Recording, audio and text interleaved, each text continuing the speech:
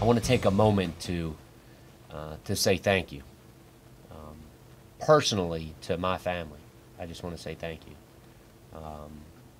I know that that being in the service places a lot of challenges on them, and sometimes, you know, we don't say it enough to our family members to say thanks for what you do every day. We know that we place stresses on you and it brings challenge to your life, but we recognize it.